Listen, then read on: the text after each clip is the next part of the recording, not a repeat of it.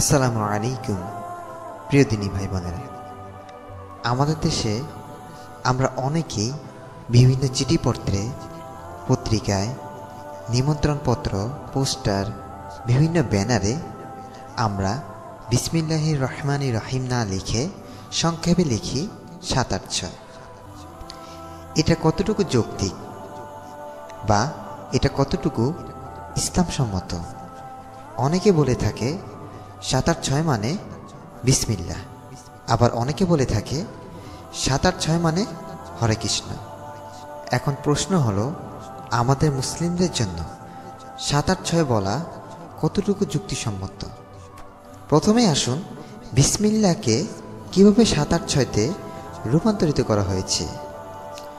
Roman সংখ্যা অনুযায়ী V মানে ৫, এক্স মানে ১০, এল মানে ৫০, সি মানে ১০০, ডি মানে ৫০০, এম মানে ১০০০, এগুলো বোঝানো হয়ে থাকে। তেমনিভাবে আরবি ভাষার প্রতিটি বর্ণের একটি নির্দিষ্ট মান আছে।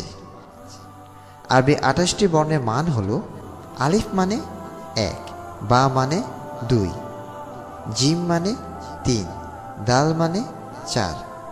এভাবে প্রতিটি আরবি অক্ষরের নির্দিষ্ট মান আছে, যা আপনারা দেখতে পাচ্ছেন। বিসমিল্লাহ বর্ণগুলোর মান হলো, আরবিতে বিসমিল্লাহ রহমানির রহিম লিখতে গেলে যে বর্ণগুলো ব্যবহৃত হয় তা হলো বা, সিন, মিম, আলিফ, লাম। এইভাবে বর্ণগুলো যদি আমরা মান বসাই, যেটা আমি বললাম, সে মান যদি যোগ করি তাহলে দাঁড়ায় ৭৮৭। এখানে ৭৮৬ দাঁড়ায় না। তাহলে দেখা গেল বিসমিল্লাহ রহমানির রহিম বলতে গেলে আমরা মান পাই ৭৮৭। এখন প্রশ্ন হলো, তাহলে আমরা কিভাবে ৭৮৬ পেলাম?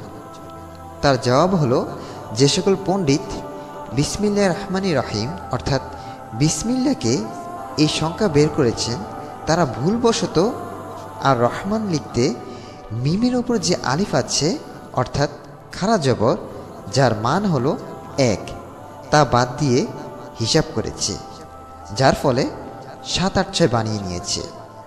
হতবাক হওয়ার মতো বিষয় হলো, এই ৭৮৬ হিন্দুদেরই একটা চক্রান্ত।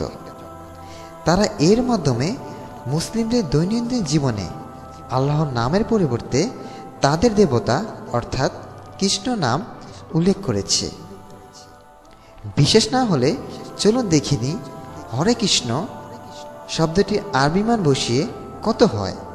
হরে কৃষ্ণ আরবিতে লিখতে ৮টি বর্ণ লাগে, এদের মান বসালে যোগ হয় ৭৮৬।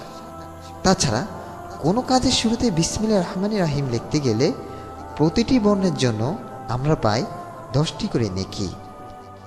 আর বিসমিল্লাহ রহমানির রহিম অথবা বিসমিল্লাহ বললে এর কাজের জন্য আমরা বরকত পাই, রহমত পাই। পক্ষান্তরে ৭৮৬ আমরা যদি প্রত্যেক দিন বলি, প্রতিটি কাজের শুরুতে কিংবা লিফলেটে, ব্যানারে, পোস্টারে, বিভিন্ন জায়গায় যদি লিখি, তাহলে তো রহমত পাওয়া তো দূরের কথা, কোনো সওয়াবই পাবো না। এটা তো একটা গুনাহের কাজ। আমাদের দেশে এই শব্দের ব্যাপক প্রচলন রয়েছে। এই কাজগুলো করছে বামপন্থী বুদ্ধিজীবীরা। বিসমিল্লাহ পরিবর্তে তারা ৭৮৬ লেখে। এটা ছিল তাদেরই একটা ধোঁকা। সুতরাং তাদের চক্রান্ত থেকে আমাদের সাবধান হওয়া উচিত। এই ৭৮৬ হিন্দুদের একটি চক্রান্ত। আল্লাহ তাআলা আমাদেরকে বুঝা মানার তৌফিক দান করুক। আমিন।